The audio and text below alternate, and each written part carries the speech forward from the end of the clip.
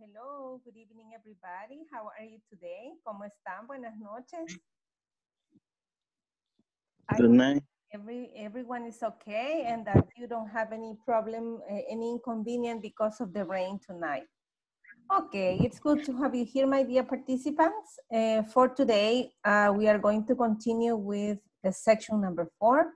So I want to share with you the platform in order that you can see where we are going to be working with. So first I will, excuse me, this is not yours. Okay, this is yours. Okay, perfect. Okay, I just want to refer to the past exercises and videos in order that you can see how it's missing to do or pending to do from your part. Last night we studied about the foods and we learned a little bit on some countries. We learned about exotic food from other places. So in this 4.5 lesson objective says that by the end of this class, you will learn about common breakfast foods in different countries. Additionally, we'll practice a conversation which illustrates some cultural differences in food. So for this, you have this video. For example, here is the conversation between Sara and Kumiko. And from this conversation, we learn that Japanese people eat, for example, fish for breakfast.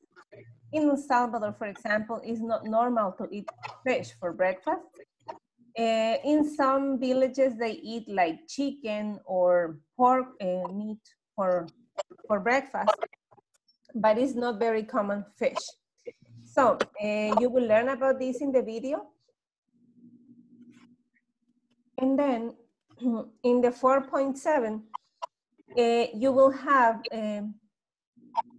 see, yes, that's what it is. So you have to listen and you have to advance until 4.7, which is the class that we are going to do tonight, where we are going to talk about frequency adverbs, okay?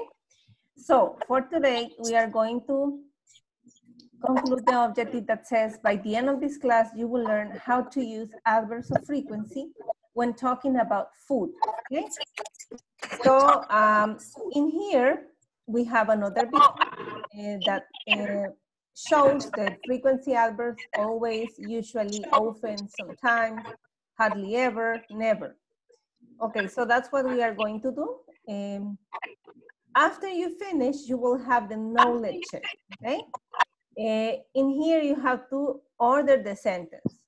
For example, here it says, work, I, snacks, eat, a hardly ever, okay?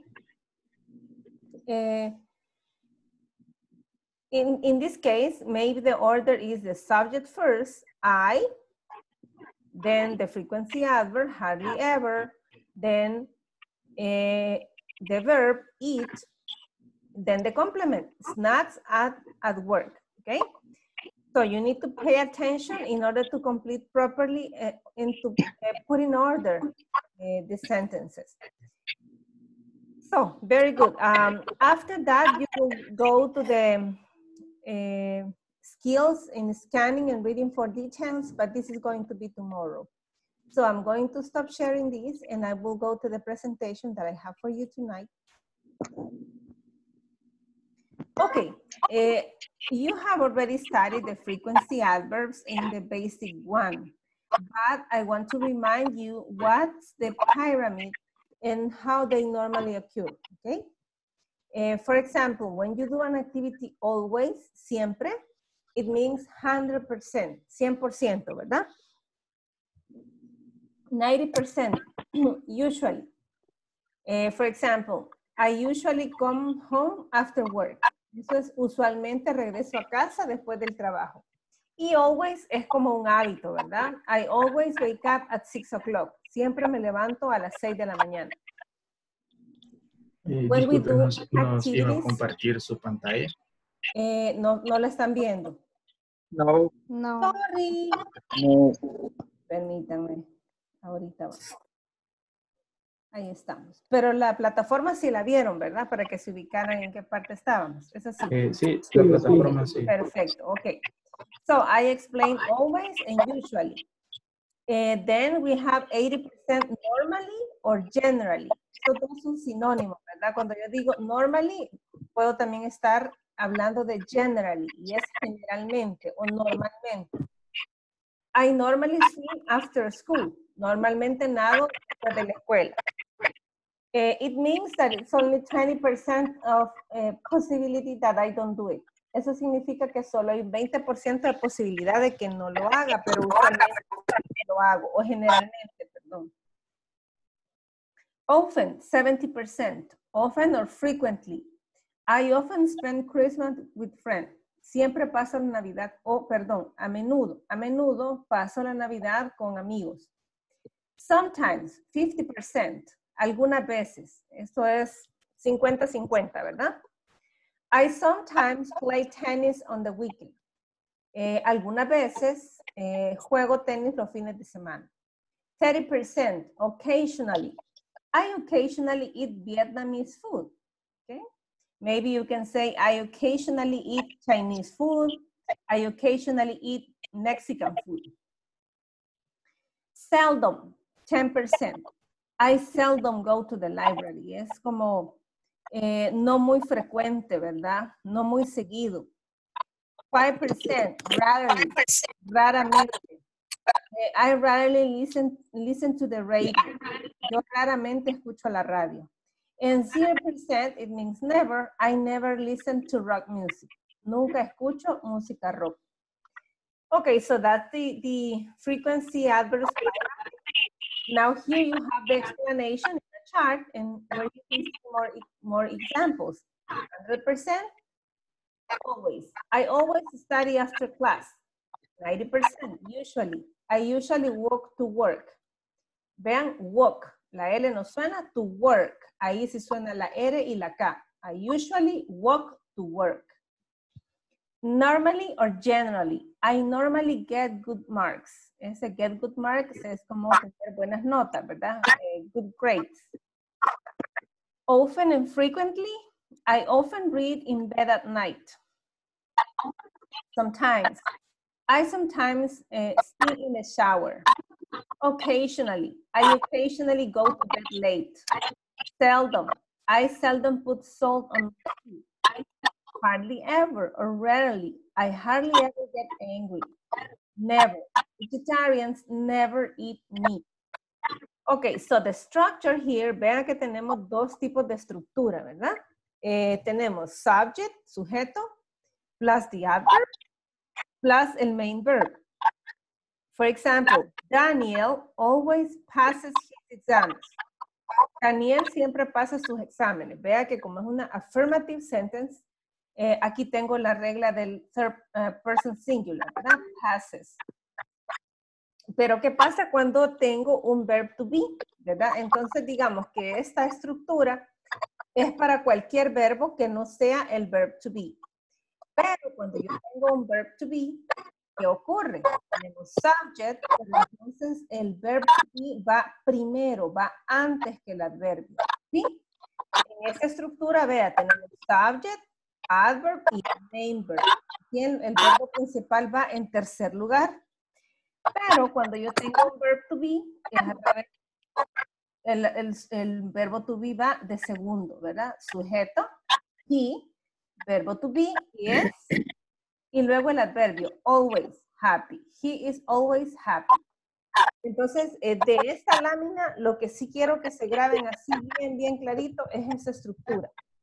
¿Cómo voy a ubicar yo un adverbio con relación a cualquier verbo que no sea el verbo to be? ¿Y cómo voy a ubicar el adverbio en relación al verb to be? Okay? So, here I have more examples for you. Let's see. Always. I said that always is like an habit, right? Es como un hábito. Siempre usamos always cuando hablamos de hábitos. A ver. Perdón, que esta cosa se trabó. Ok, voy a ponerlos en mute porque sí. y luego les aperturo a medida vayamos en el ejemplo o en el ejercicio. Ok, very good. Ok, ya lo resolvimos. Ok, veamos. 100%, always. I always go to bed before 11 p.m. Estos son los hábitos, ¿verdad? Por ejemplo, el otro que decía, I always get up at 6 a.m. Siempre me levanto a las 6 de la mañana, ¿sí? O como que yo diga, I always brush my teeth after each meal. Siempre me lavo los dientes después de cada comida. Eso es un hábito, ¿verdad? Entonces, always. 90% usually. I usually have cereal for breakfast. 80% normally or generally. I normally go to the gym. 70% often or frequently. I often surf the internet. 50% sometimes. I sometimes forget my wife's birthday. El cumpleaños de mi esposa, ¿verdad? Algunas veces se le olvida. 30% occasionally. I occasionally eat junk food. Este junk food es como el trash food, ¿sí? Es como comida rápida, ¿verdad? Comida que no es muy saludable. 10% seldom. I seldom read the newspapers. Vea que este seldom puede ser un sinónimo. Aquí lo teníamos. Aquí está. Sí, es el mismo, seldom. Ok, 5% hardly ever or rarely. Casi nunca, ¿verdad? O raramente. I hardly ever drink alcohol. Okay? Only 5% of possibility. 0%, never, nunca. I never swim in the sea. Nunca nado en el mar, ¿verdad? Entonces, this percentage is the possibility that something occurs according to a frequency adverb. Okay, I have here a list of questions. For example, how often do you exercise? I rarely exercise, ¿vean? Y ahí tengo subject plus the frequency adverb plus the main verb plus the complement. Esa es la fórmula que yo tengo aquí. So let's see, I have more exercises here. How often do you go to the beach? How often do you dance? How often do you go to the cinema? How often do you go to the mountain? How often do you ride a bike? How often do you play soccer? How often do you go for a walk? So in order that you can start talking using these frequency adverbs, I will send you to the breakout rooms with these 7 questions, in order that you can talk each other, okay? Vamos a ir a los salones, ¿verdad? Los grupos, y vamos a utilizar estas 7 preguntas guías para preguntar how often.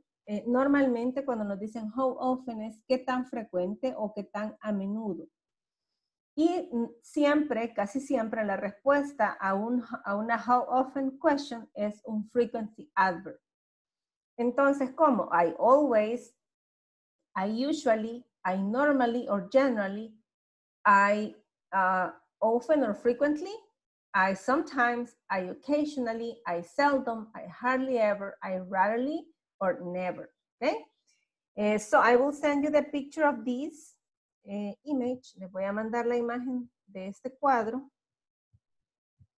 this chart, para que vean la estructura, por si acaso les sale un verb to be, ¿verdad? Okay, I would like to know if you have questions. Me gustaría saber si tenemos preguntas so far, hasta aquí. Okay, if there's silence, I assume that there's no questions. So I will send you now to the breakout rooms. You already have the images. And I want that you talk each other, and later you will share with the rest of the people in the plenary. So we are 14 people. We are going to have, let's see. Okay. Okay, that's it. 5 rooms. Okay, please join.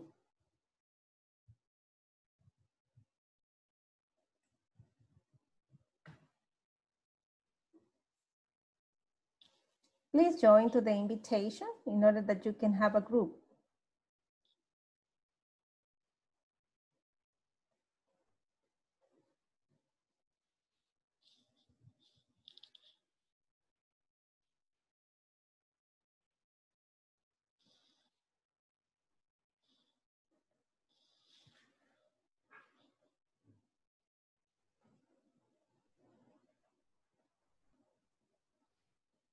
Alexa, Floricelda, and Jessica, do you have a problem to join the teams?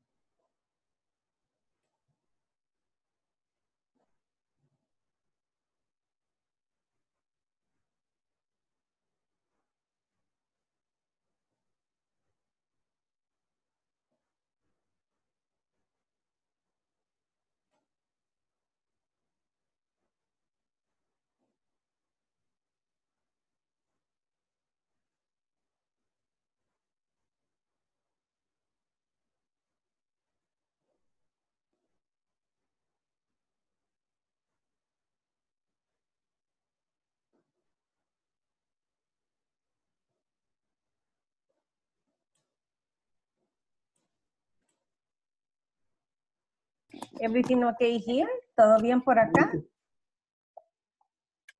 Pues no sé, Jessica no me escucha, no sé. Ah, es que tiene mute el micrófono. Hola, Jessica. Hello. Hello, hello, Jessica. Bueno, no se preocupe, Alexa. Lo que voy a hacer es pasarlos a los dos a otros grupos para que no se queden sin su práctica. ¿Ok? See you in a minute. Estaba otro muchacho ahorita, pero se saludó. Está bien. Sí, no. Solamente ustedes dos son, pero lo voy a mandar ahorita lo voy a mandar a otro grupo. Sí, denme un segundito. Mira que estaba otro también. Estaba Antonio. Pero se han Estaba Antonio desconectado. Hernández también. Y Sí, se han desconectado. es que hay interferencia, como que está lloviendo. Es que hay lluvia. Entonces, Como está lloviendo, quizás por eso está fallando la red. Exacto. Entonces mejor lo voy a distribuir. ¿Ok? See you in a minute.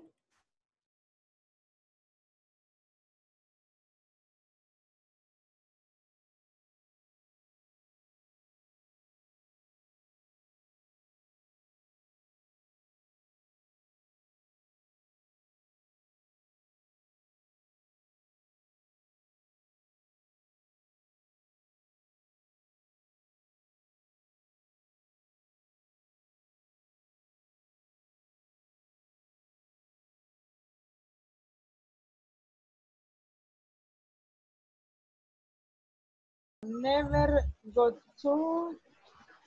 I never go to the cinema. The cinema. Go to cinema.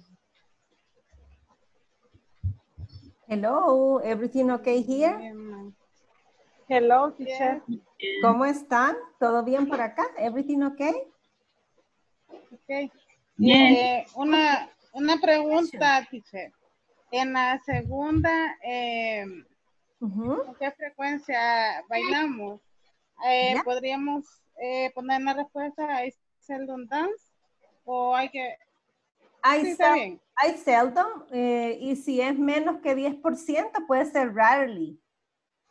¿Verdad? Pero si usted siente que es el 10%, es I, tiene que decir I, y en el caso de la estructura, vamos otra vez a ver, como es el verbo dance, ¿verdad? No es el verbo to be, entonces la estructura dice que yo tengo que decir el subject, I seldom dance.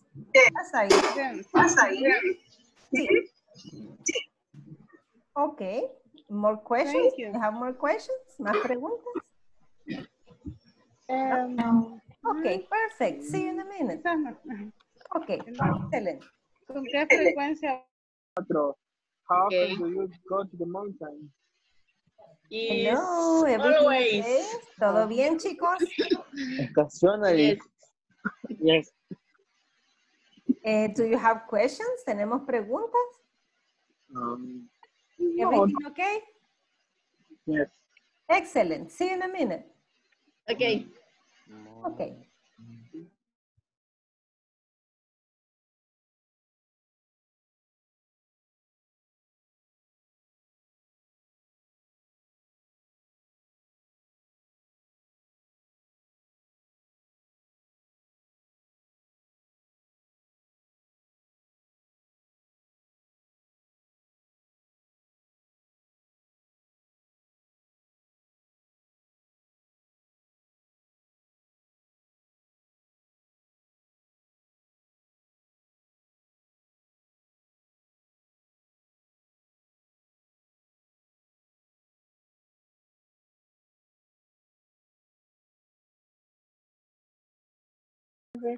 Never. Sí, never. Hello, is everything okay? ¿Todo bien por acá? Fine. Fine. Hi, everything okay? Okay. Okay. I seldom I seldom.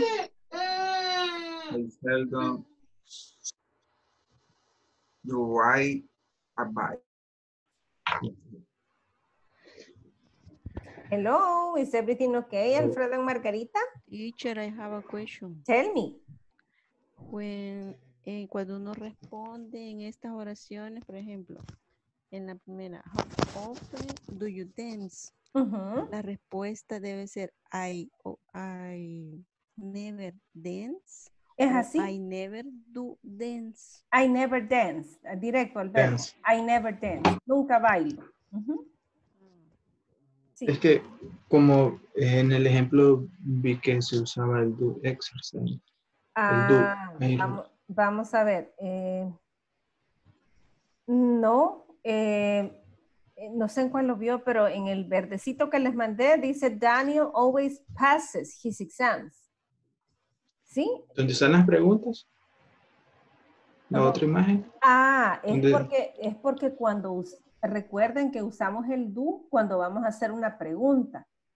Y para he, she, it usamos does. El do y el does se utiliza cuando vamos a hacer preguntas en presente simple y cuando vamos a hacer oraciones negativas, que yo digo, I don't like eggs, or he doesn't like to dance. Ahí sí, ¿verdad?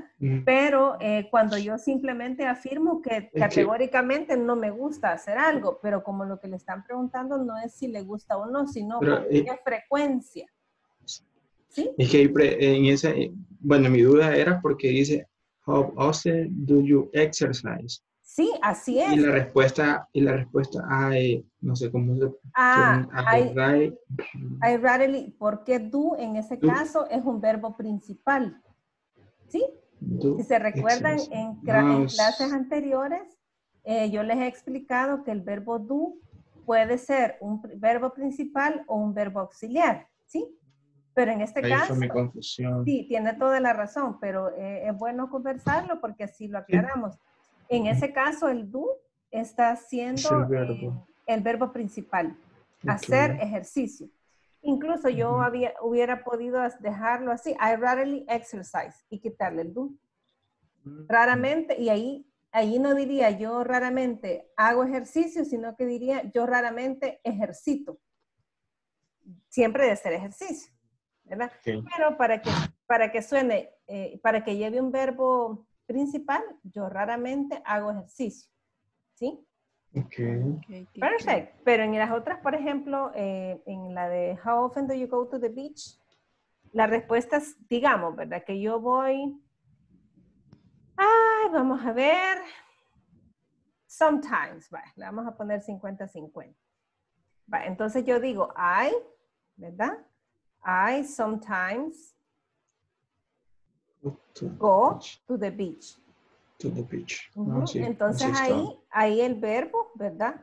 Es go. Entonces va la estructura, el sujeto, el frequency adverb, el main verb y luego el complement. Okay, teacher, thanks. Perfect. Thank you. You're welcome. See you in a minute.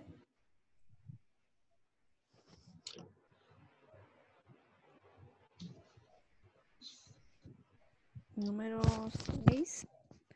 How often do you play soccer?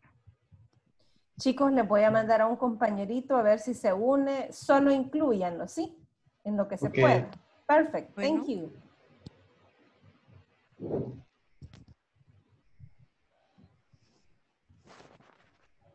Ok, no, lo mandé al 4 y ese es el 5. Don't worry about. No se preocupen. See you in a minute. No puede corregir, ¿verdad? Bye. Okay. Hello, everything okay? Yes. ¿Estamos bien? ¿Estamos bien? Yes. Ok, perfect. How much have you advanced? ¿Cuánto han avanzado? ¿Cuántas preguntas lleva? 7. Ya contestamos todas. Estamos repasando todas. Ok, very good. See you in a minute. La veo ya entonces. Thank you. Okay.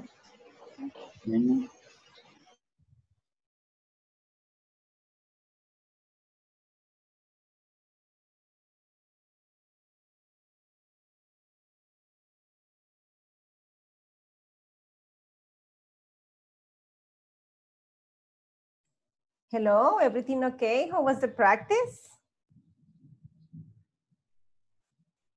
Let me share with you again. Déjenme compartir de nuevo. Ok, perfect. Can you watch my screen? ¿Pueden ver mi pantalla? Yes. Yes. Yes. Okay. So, I would like to ask if you complete the 7 questions and which team would like to start. ¿A qué equipo le gustaría comenzar?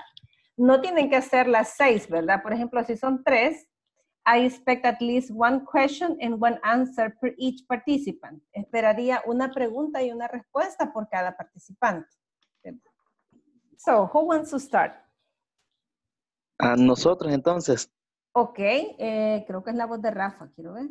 No, Ever. Ah, Ever, perdón. Lo confundí, Ever. Sorry, excuse me. Adelante, Sí. Ever. Okay. Estaba Gladys, Daniel y Alexar. Ok, adelante. Okay. Okay. How often do you go to the beach, Ever? I sometimes go to the beach. Ok. Daniel, how often do you dance? I never dance. Okay. Alexa, how often do you go to the cinema? I never go to the cinema. Siguiente sería ¿quién es el grupo? Gladys. La pregunta es lo que sigue. How often, Gladys, how often do you go to the, perdón, how often do you go to the cinema mountain? Okay. I always go to the mountain. Ok, very good. Finish. Terminaron, ¿verdad? 3 people. Yes. 3 personas. Ok, thank you very much. 4. 4 people. Ok, 4, yeah. Right. Ok, but you finish, right? Hoy sí ya terminamos. Ok, who wants to continue? El siguiente equipo. El de Floricelda. Ok, Floricelda, adelante. ¿Preguntamos con las que están pendientes o cualquiera? Como usted guste. Ok. Para Joana. How often do you go to the beach? I seldom go to the beach. Okay. How often do you play soccer, Tatiana? I never play soccer. Okay, next question. How often do you go to a golf? Floricelda. ¿Cuál? Perdón, repite. 6. How often do you go? I always go for a walk. Ajá, very good. Walk, go for a walk. La L no suena, chicas. Ok. Okay, perfect. Someone else? Do you go to the cinema, Joanna?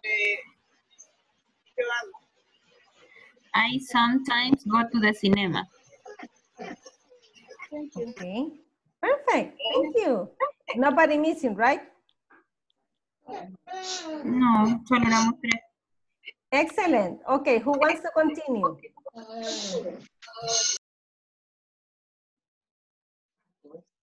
Okay, ya. Let's see, vamos a ver. Saúl, estoy. Saúl, ok, adelante Saúl. Susana. Saúl and Susan. Susan. Hola.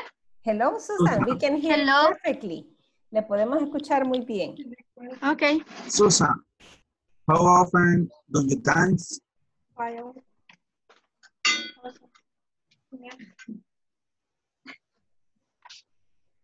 How often do you dance, my dear Susan? I sometimes in the dance. Okay, very good. Now your question for Saúl. How often do you ride a bike? I seldom ride a bike. Okay, very good. Thank you. Okay, who else? ¿Quién más estaba pendiente? No sé si el grupo de Lexa ya pasó. ¿El Lexa? Sí, fuimos los primeros. Ya, ¿verdad? Margarita. Okay, teacher. Ok, my dear, adelante. Alfredo. Alfredo, how often do you ride a bike? Okay. I sometimes ride bike. Haría la pregunta, how often do you dance? Okay.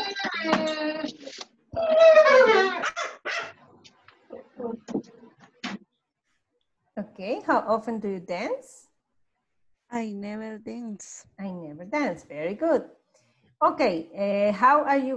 What's your question for your classmate, Margarita? How often you ride a bike? Okay, how often do you ride a bike? I sometimes ride a bike. Okay, I sometimes ride a bike. Very good. Excellent. Who else? ¿Quién más? ¿Se me queda alguien, chicos? Me dicen, por favor, porque puede ser que se me haya quedado alguien de los grupos. Aunque según yo ya terminamos. Yes, it seems that we finished. Okay, very good. So let me go to my next slide. And the next activity is about completing the sentences with the appropriate frequency adverb and the correct form of the verb, okay? I, space, eat pizza. My father, space for the adverb, drink orange juice. My mother, the verb is prepare fried eggs. I, space, eat soup when I am sick. My best friend, space, drink milk. My English teacher, space, eat cereal for lunch. My sister drinks soda at night. What else? My parents, space, make. Let's see, pero ahí está cortada. No sé por qué me salió cortada. Okay, only 7. Okay, solo la número 7. The next part of the exercise is ask the following to two of your classmates and report the information in your notebook. How often do you make pizza at home? How often do your parents let you drink soda? How often do you eat bread? How often do you eat chicken soup? How often do you eat fruit and vegetables? How often do you make cupcakes? How often do you buy cereal? How often do you eat fried eggs? How often do you eat pizza and French fries? How often do you cook for your family? So I will send you this image, and if you can take a picture. Si usted puede, tómele una imagen. Si no, yo en este momento procedo a enviársela. And I would like that you can try to solve Me gustaría que traten de resolver el ejercicio del lado izquierdo que se trata de completar. Si el tiempo nos da, vamos a hacer un par de preguntas de las que están al siguiente, en the other side, in the right side, because we already practiced, porque ya hicimos de alguna manera esa práctica, ¿verdad? So I'm more interested that you can complete the sentences. Entonces me interesaría más que completen las oraciones. Do you have questions? ¿Tenemos preguntas? Okay, if no, there are no questions, let's open the rooms and please join again to the invitation.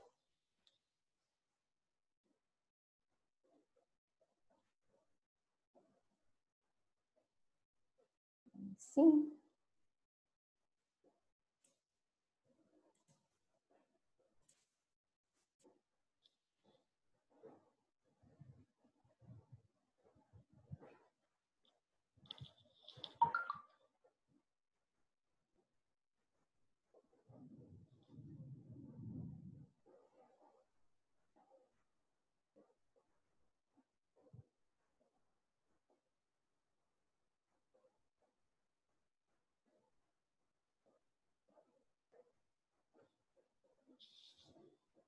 Okay, Antonio, do you have problem to join?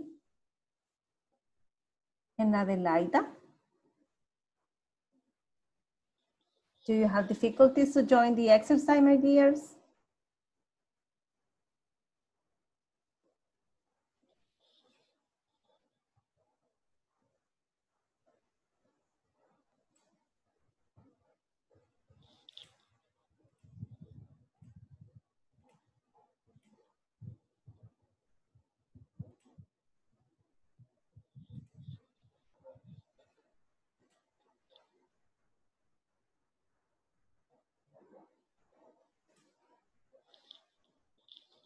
Hello, Antonio.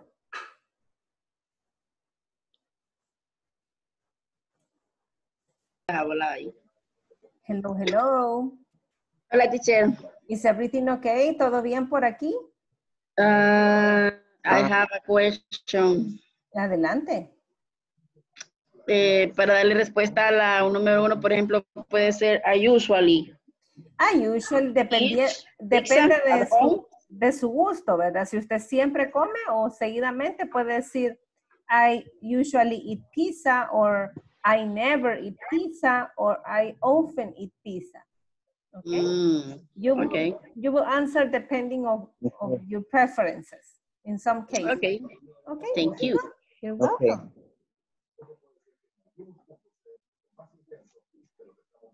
Muy bien. Ahí solo el verbo es que tenemos que ir pendientes de cómo iría si es primera, segunda o tercera persona. Perfect. That's great. Sí, correcto. That's good. That's Hola, right. teacher. Hello, do you have questions?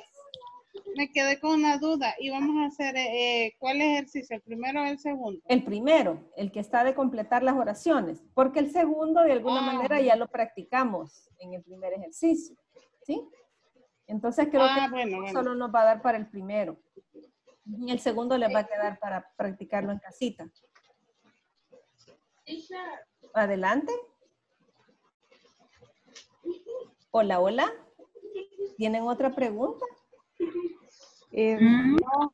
No. Okay, very good. No, gracias. For you to work. Okay, perfect. See you in a minute. La segunda es... Sí, estoy escuchando todo. Hello, hello. Is everything okay? ¿Todo bien por aquí? Do you have questions? No. No. Okay, perfect. See you in a minute. Completa la 8, dijo. Hello. Is everything okay? ¿Todo bien por aquí? Good. Bien, hasta las 7, 7. Hasta las 7, sí. Es que fíjense que la 8 por alguna razón está cortada porque no se sabe que podríamos decir my parents usually make candies or make cake o make cualquier cosa, ¿verdad? Pero dejémoslo hasta las 7. Okay. Okay. Yeah, see you in a minute. Okay. Okay.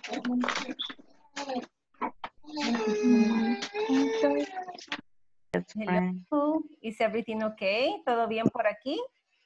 Yes, teacher. Okay. Did you finish the first part? ¿Terminaron ya la primera parte o todavía no? No. Falta. Oh, yeah.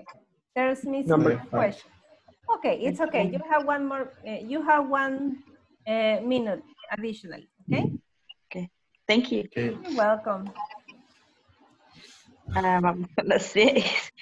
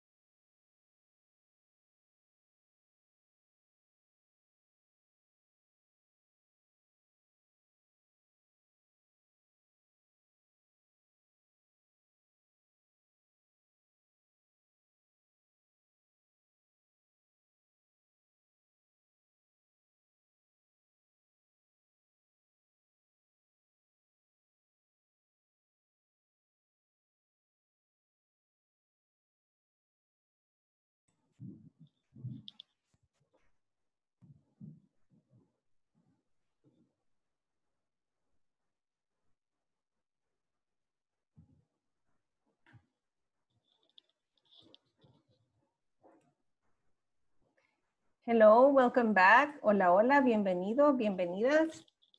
How was the practice? ¿Cómo estuvo esa práctica? Very good. Okay, perfect. So, I would like to know who wants to start. Me gustaría saber a qué equipo le gustaría comenzar. Okay? With the sentences, of course, con las oraciones, ¿verdad? Okay.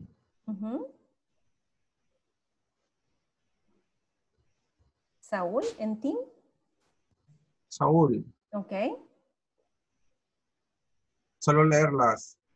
Las oraciones. Okay. Otras oraciones, ¿cómo les quedaron? 1, I eat pizza. Ok. 2. Pero, ¿qué adverbio de frecuencia utilizó? Con frecuencia. Ajá. I sometimes eat pizza. Ok, perfect. Number 2, another member of the team. Otro miembro del equipo. Susan. Susan. Hello. Hello. My father always drinks orange juice. Orange juice. Okay. Juice. Good. Y ahí le quedó drinks, ¿verdad? Porque es tercera persona singular. Drinks. Drinks. Very good. Thank you. Okay, Floricelda's team, el equipo de Floricelda, are you ready for 3, 4, and 5? Sí. Yes. Adelante.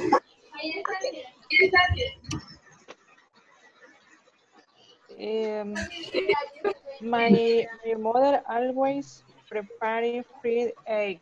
Okay, prepares con S, ¿verdad? Porque my mother fried eggs. Very good. Thank you. Number 4. I always eat soup when I am sick. Very good. And number 5. My best friend always drinks milk. Very good, very good. Drinks, that's okay. Okay, next team with 6 and 7. Un último equipo que quiera hacer las últimas 2, 6 y 7. Let's see. Maybe Daniel.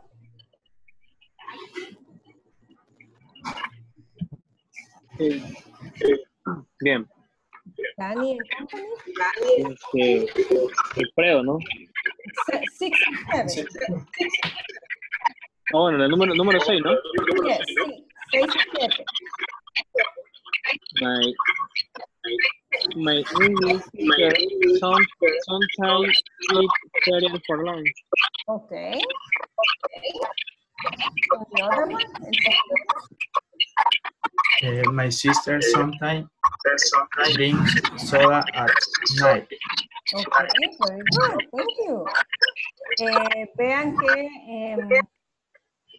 el siguiente podría haber sido my parents always make plans to travel, ¿verdad? Por decir algo, ¿verdad? Mis padres siempre hacen planes para viajar, pero como estaba incompleta, no quise complicarles más.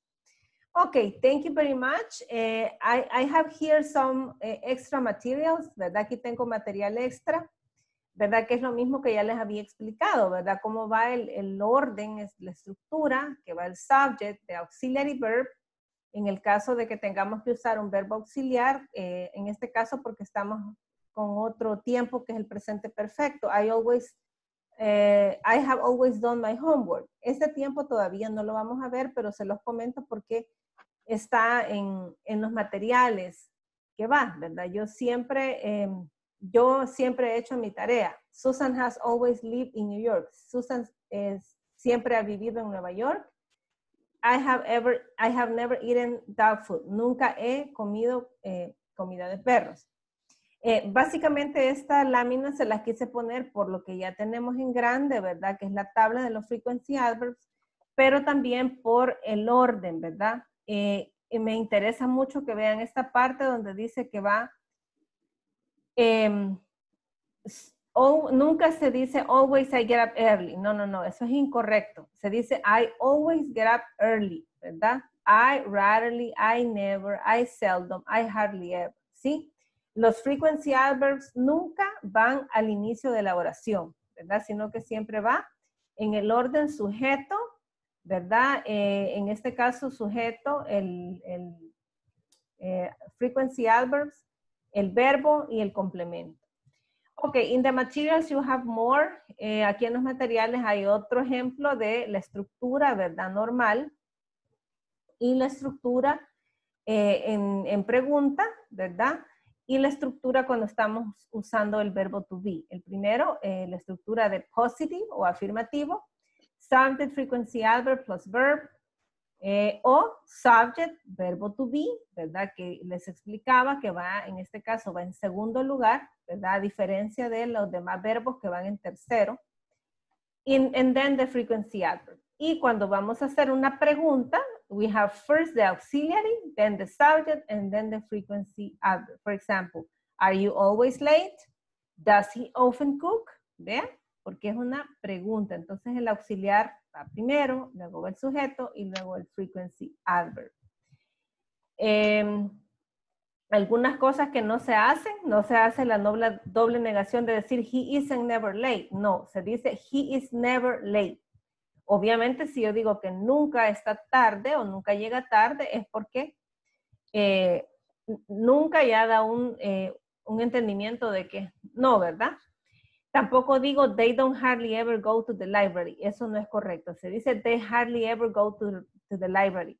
Porque ya el hardly ever tiene una impresión de negativo, es decir, casi nunca, ¿verdad? Van a la librería.